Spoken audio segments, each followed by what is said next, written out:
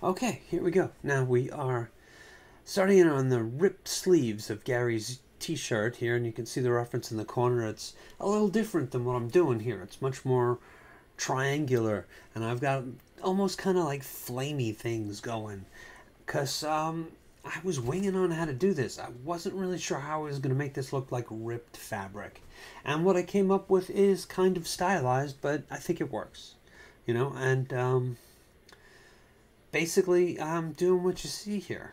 Just pulling out some, extruding some vertices, doing a loop cut, pulling it to a point, and then just moving and shoving and twisting and turning them vertices around until they fall into line. That's what a lot of this stuff is. Just doing things the hard way. But I really think it worked. I kind of like the contrast of the stylized rippy things compared to the smooth sculptured a little more realistic version of the rest of his body. I think it kind of works well.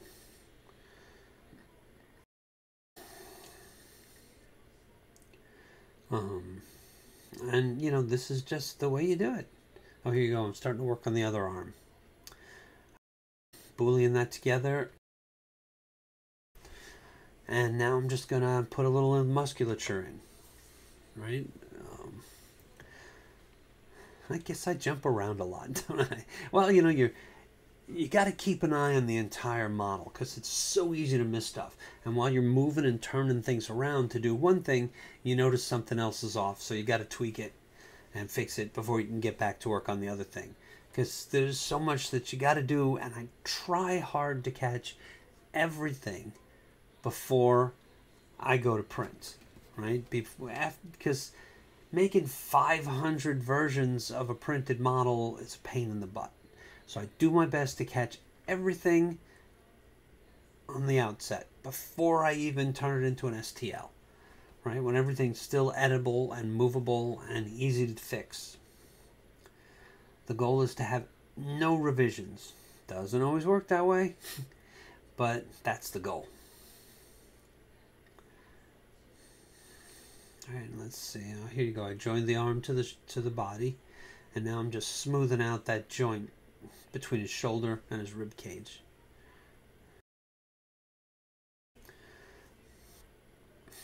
Oh, I think I was going to try and copy one side, move it to the other, but it just doesn't always work. So this is how I started it. You just put a cube in the top, and then you just wrap it around his shoulder.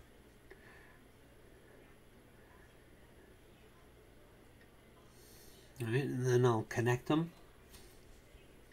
And you got to do a lot of moving and a lot of tweaking because you got to make sure that it matches the anatomy. Otherwise, it's not going to look right. Right? That's the tricky part. Anybody can just wrap it around, but you got to know your anatomy and you got to know how it changes, clothes and cloth and textures so that it looks like it belongs there. I really believe that most of what I do is sort of like creating an illusion. And for the illusion to work, everything's got to support that illusion. If something doesn't, then it kind of falls apart, and it doesn't work.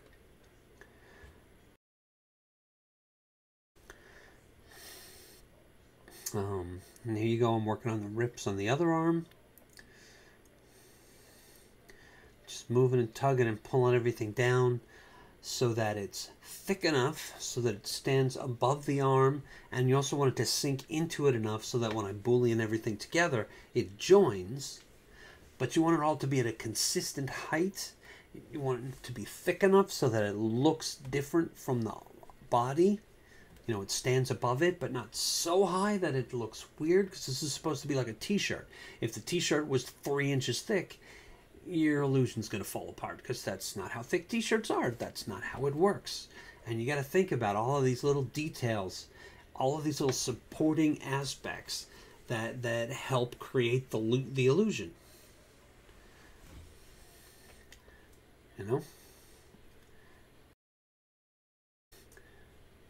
And I tried not to be too uniform with these rips. I tried to put a little variations in there, some going one way, some going the other way, so that it didn't, look fake. And also, here's the thing. I wanted to put a little more dimension in them, but, you know, you can see I have that one just sort of hanging down. And I like that, and I wanted to do more, but that actually makes it harder to print, right? That needed support because it wasn't really touching the model in the same way. The other ones probably could get away without support, but that one's hanging down. So it's going to start in midair, and it'll need support. And I try to keep this in mind while modeling. Sometimes you got to do it anyway to make the model work, but I try to make things as easily printable as possible. Okay, here I'm working on a little shorts on the bottom of his overalls, and this could have been a little more prominent.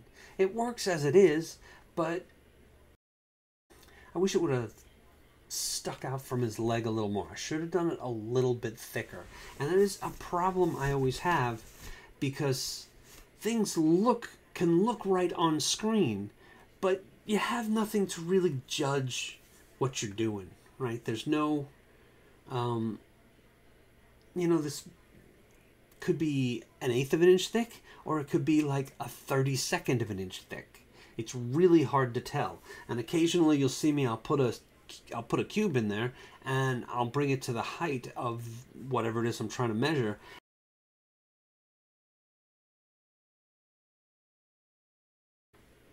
Right, I'll see how thick it is because I want it to look correct, right? We got to support that illusion. So you always got to check yourself before you rickety wreck yourself. Yeah, that was bad, sorry. So, I'm just doing more tweaking. A lot of times while I'm moving the model around to work on something, I'll see something else that needs to be fixed. And if I don't do it when I see it, I'll forget. So I wind up bouncing around the model a lot sometimes. Here's the shoulder strap for his overalls. And you have to make it conform to the body. Not just go around it in a perfect U, because that wouldn't look right. But it's also got to look like it's got weight on it. It's also got to look like it's supporting the front and the back. And it's going over his shoulder. And it's you know, going with the anatomy. Otherwise it falls apart. So you got to keep an eye on functional and that illusion you're trying to create, right? It's a strap for overalls, so it's got to be functional for what it's supposed to do, but it's also got to look like that's what it's doing. So all this stuff you got to keep in mind. And if you need some reference, hit Google. There's tons of reference. Not like when I first went to art school, there was no Google. Yes, I am ancient. So now I've got all the reference I could ever want right at my fingertips. So, you know, look stuff up if you need it. Don't, you know, use reference. Okay, more tweaks, always more tweaks, a million tweaks.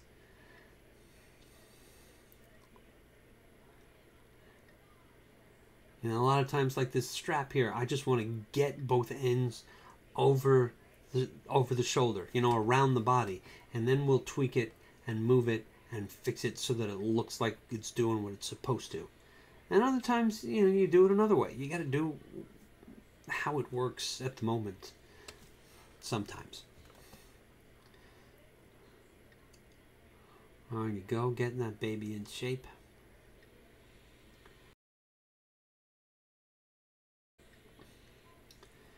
I like to put in little details like that clip. I could have left that out. I mean, it was clearly there in the reference. But, you know, I could have left that out, and would anybody really notice? But I like putting that stuff in. You know, that little stupid stuff. And here I start to work on the belt. And I think we're coming about to the end of this video soon. Yep. We'll get more of the belt next time. So, if I helped you out at all, please don't forget to subscribe, like, comment, ring the bell, all that good stuff. And I'll see you for the next one.